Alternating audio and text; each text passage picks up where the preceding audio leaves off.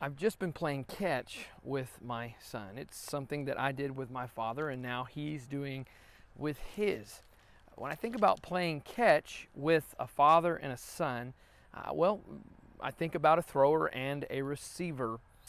Well, a receiver is something I think about right now because, well, we're receiving gifts, but we're also throwing them. We're giving gifts.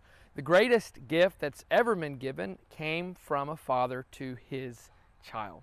Every good and perfect gift comes down from above, from the Father of lights, with whom there is no variation or shadow due to change.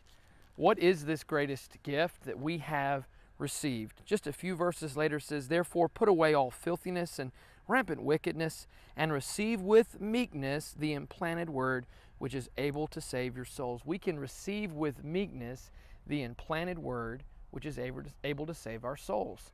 The Word of God has been thrown down to us so that we can receive it with meekness and it be implanted. Therefore, we're going to obey, internalize what we read, and we're going to change the way we think and fall in line with what God says. As a result, righteousness will be realized.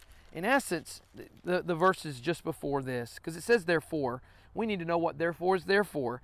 It says, "Know this, my beloved brothers, let every person be quick to hear, slow to speak, slow to anger, for the anger of man does not produce the righteousness of God." If we've received with meekness the implanted word that has saved our souls, then the result is what we throw will be righteousness.